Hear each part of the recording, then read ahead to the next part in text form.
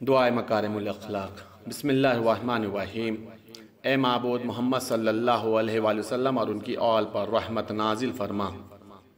اور میرے ایمان کو کامل بنا، اور میرے یقین کو بہترین یقین قرار دے، اور میری نیت کو اچھی نیت تک پہنچا دے، میرے اعمال کو اچھے سے اچھا کر، اپنی مہربانی سے بھلائی کے لیے میری نیت کو زیادہ کر،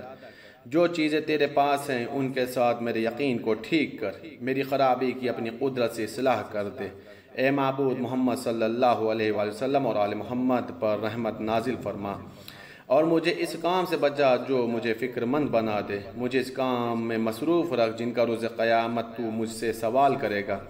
جن کاموں کے لیے تو نے مجھے پیدا کیا ہے انہی کے لیے مخصوص کر دے، میں وہی کام کروں جن کے لیے پیدا ہوا ہوں، کوئی اور کام نہ کرنا پڑے، مجھے بے نیاز کر دے، میری روزی مجھ پر زیادہ کر دے، نگاہ کی لرزشوں فریفتہ نہ ہوں، مجھے آبرو مند کر اور تکبر میں مبتلا نہ کر، مجھے اپنا بندہ بنا لے، خود پسندی کی گھمنڈ سے میری عبادت خراب نہ کر،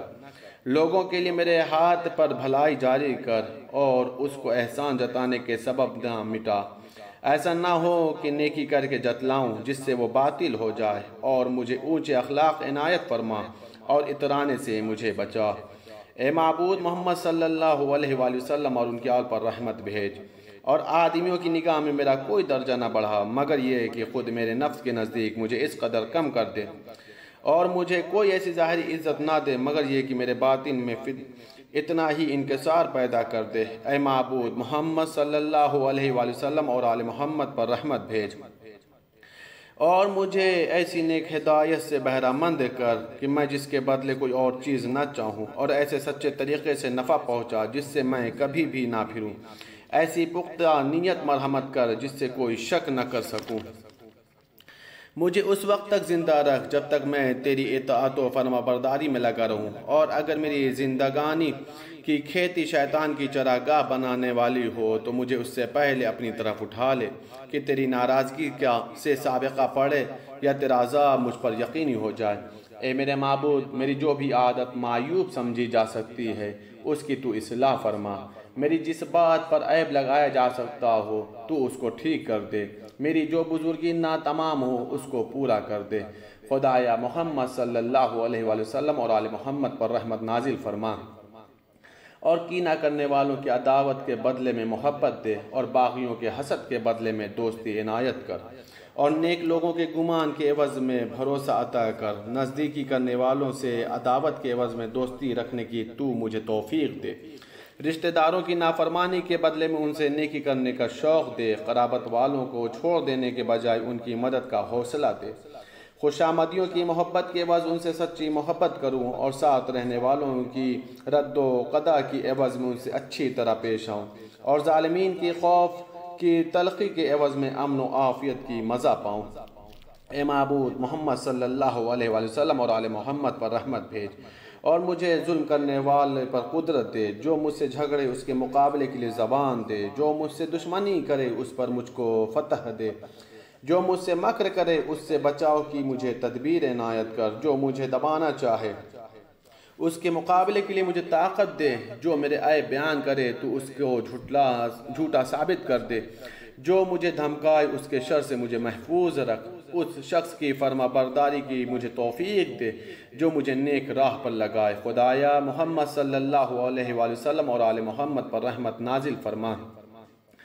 اور میرے کردار کو اتنا مضبوط بنا دے کہ جو مجھ سے عداوت کرے میں اس کے ساتھ خلوص سے پیش آؤں، جو مجھے دھوکہ دے میں اس کو نصیحت کروں، جو مجھے چھوڑ دے میں اس کے ساتھ بھی نیکی کروں، جس نے مجھ کو میرے حق سے محروم رکھا میں اس پر بھی خرچ کروں، جس نے میرے ساتھ قطع رحم کیا میں اس کے ساتھ صلہ رحم کروں، جو میری پس پشت برائیاں کرے میں اس کی اچھائیاں بیان کروں، نیکی کا شکریہ ادا کروں، برائی سے چشم پوشی کروں۔ اے معبود محمد صلی اللہ علیہ وآلہ وسلم اور ان کی آل پر رحمت نازل فرما، اور مجھے نیکوکاروں کے صفات سے آراستہ کر، اور پرہیزگاروں کی زینت کا لباس مجھ کو پہنا، یعنی جو خوبیاں نیک اور پرہیزگاروں کی ہیں مجھ کو بھی عنایت فرما، انصاف کے پھیلانے میں، غصے کے روکنے میں، عداوت کی آگ بجھانے میں،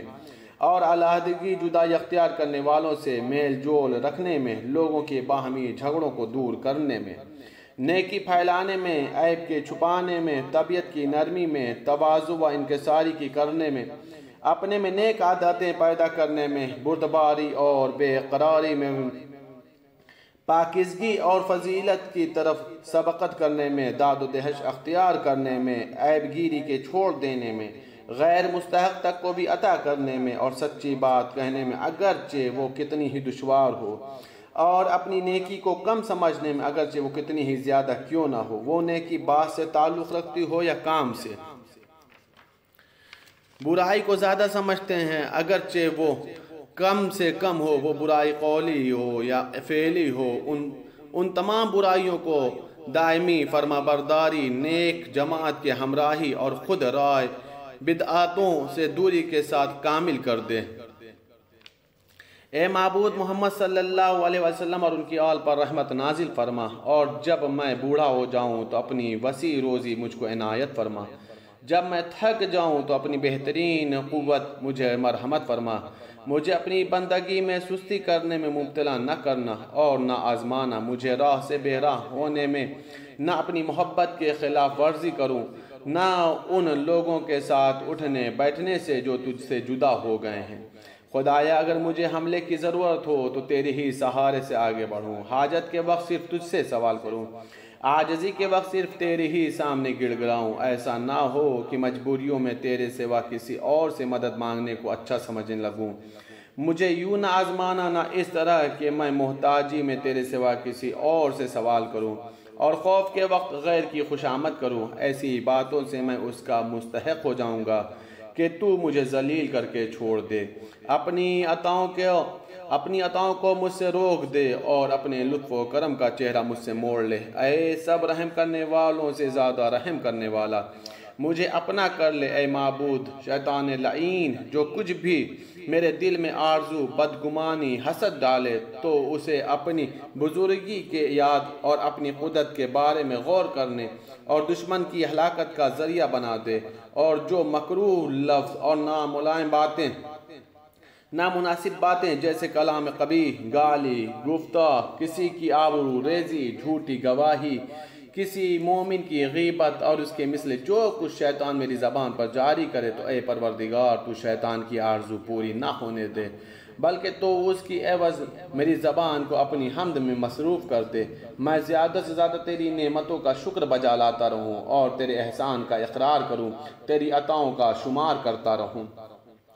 خدایا محمد صلی اللہ علیہ وسلم اور آل محمد پر رحمت نازل فرما، مجھ پر کوئی ظالم ظلم نہ کر سکے، تو مجھ سے اس کے ظلم کے دفع کرنے کی قوت رکھتا ہے، نہ میں کسی پر ظلم کر سکوں، تو مجھ سے اس ظلم کو روک دینے کی قدرت رکھتا ہے، میں گمراہ بھی نہ ہو سکوں کیونکہ تو مجھے ہدایت کر سکتا ہے، میں محتاج بھی نہ ہوں حالانکہ میرے روزی کی وسعت تیرے پاس ہے، میں تنگ دست نہ ہوں در حالے کہ میری تونگری تیرے پاس ہے، اے معبود تیری بخشش کی طرف آیا ہوں، تیری معافی کا ارادہ کیا ہے، تیری درگزر کا مشتاق ہوں، تیرے فضل پر بھروسہ رکھتا ہوں، حالانکہ میں خالی ہاتھ ہوں، تیری بخشش کو کوئی سبب میرے پاس نہیں، نہ کوئی ایسا عمل ہے جو تیری معافی کا حقدار بنا دے، جو برائیاں نفس کی میں بیان کر چکا ہوں، ان سے بچاؤ کے لیے میرے پاس تیرے فضل کے سہارے کے سوا کوئی اور نہیں، کچھ اور نہیں، پس تو محمد صلی اللہ علیہ وآلہ وسلم اور آل محمد پر رحمت بھیج اور مجھ پر تفضل فرما اور مجھے ہدایت کے ساتھ گویا کر، میرے دل میں پرہیزگاری ڈال اور پاک سے پاک باتوں کی مجھے توفیق دے، جو کام تجھے پسند ہے میں وہی مجھ سے لے۔ اے معبود مجھے سیدھے راستے پر چلا اور ایسا کر دے کہ میں تیرے مذہب پر جیتا رہوں اور تیرے ہی مذہب پر مروں۔ خدایا محمد صلی اللہ علیہ وآلہ وسلم اور ان کی آل پر رحمت نازل فرما اور مجھے میانہ روی سے فائدہ دے اور مجھے درست کار بنا دے اور صحیح راستہ بتانے والا قرار دے اور نیک بندہ بنا لے، اور روز معاد قیامت کے دن کی کامیابی کی مجھے روزی دے اور روز انتظار قیامت کی سلامتی کی مرحمت فرما۔ میرے معبود میرے نفس میں اپنے لیے وہ چیز لے لے جس کی وجہ سے میرا نفس خالی ہو جائے، اور وہ چیز باقی رکھ جو اس کو ٹھیک کرے، کیونکہ ضرور میرا نفس ہلاک ہو جائے گا مگر یہ کہ اس کو بچا لے۔ اے معبود جب میں غمگین ہوں تو تو ہی میری حالت کا سنوارنے والا ہے، اور اگر دنیا مجھے محروم کر دے تو تو میری امیدگاہ ہے، اور تجھی سے میری فریاد ہے جب میں بے چین ہوں۔ گئی گزری چیزوں کا عوض تیرے پاس محفوظ ہے، اگر بگڑی ہوئی چیزوں کی درستی تجھی سے ہے، اور جن چیزوں کا تو پسند کرتا اس کا بدل دینا تیرے ہی اختیار میں ہے۔ پس اے معبود مجھ پر احسان کر، بلا سے پہلے سلامتی دے کر، مانگنے سے پہلے عطا فرما کے، گواہی سے پہلے ہدایت فرما،